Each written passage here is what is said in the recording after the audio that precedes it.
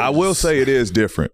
Playing in both conferences, it is a difference. You don't even think about the East. It's like a side mission. Milwaukee wasn't good. It's so It's a side disrespectful. mission. I'm really looking at the standings. That's what I mean. Yeah. Like, you look at the scout and you're like, all right, we got to play the Wizards in Washington. Like, we're never going to see the Wizards ever again after this, no matter what. I'm looking at the West like every day. I'm looking at how are y'all doing? What are y'all doing? Who are y'all about to play? Like, I want to know all that stuff. But when I got to the West, it was an immediate shock.